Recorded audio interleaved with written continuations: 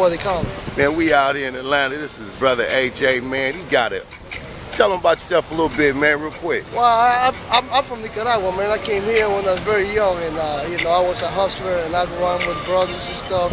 And the one thing that I learned was how to sell, how to make that green, And what happens eventually, the light caught up with me, took me down, took everything that I ever loved, ever cared about. What you doing today, man? Today I'm spreading the word about recovery, trying to help the next brother come up, stop living the lie that was told to me, and I believe. Today I believe and I follow the truth. My truth is that one day at a time, does it all. So how long you been clean and sober, man? I've been clean sober 1 year. Man, congratulations, man. So you out here spreading the word? Yes, sir. And plus, tell them about your business, what you do. Well, I do whatever I can. I'm a handyman of sorts, I do everything, a little bit of everything, but God does it for me. I ain't got to do nothing today but be here and try to do the next right thing.